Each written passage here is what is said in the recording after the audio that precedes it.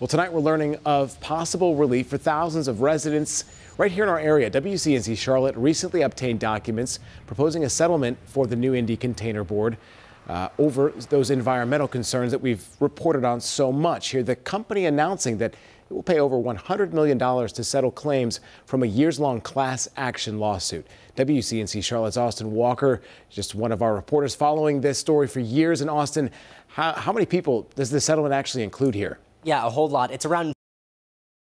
They've been fighting with the paper plant, saying it hasn't done anything to fix its output of smelly and potentially toxic gas that it's been releasing from their production. Now, this has been going on for 3 years. The plaintiffs asking the U.S. District Court of South Carolina to approve the settlement agreement reached on Wednesday.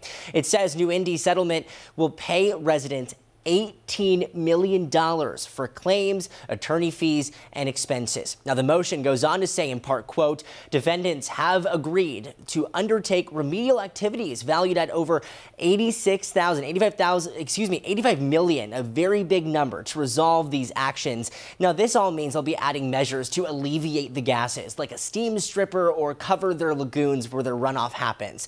And for residents who have been leading the charge in this since the beginning, tonight, some are left weary because there's no time frame on those fixes. It just says they need to happen. But nevertheless, they say they are emotional.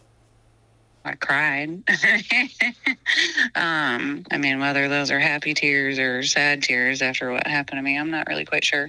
We're only in 2024, and you think some of that stuff was supposed to be done by 2026. You know what I mean? And then they're going to add on more stuff and not give a date.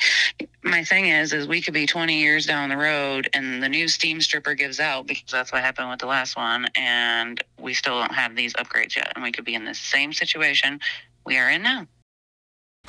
You know, Colin, I've been here for over 2 years at WCNC Charlotte, and I've covered this so many times. So many faces and so many people have talked to me about how much this has impacted them. Now, again, we've reached out to New-Indy for comment, and they just got back to us in the last hour. They say they have nothing further to add, but again, we will update you when we do learn more. But for now, in the studio, WCNC Charlotte.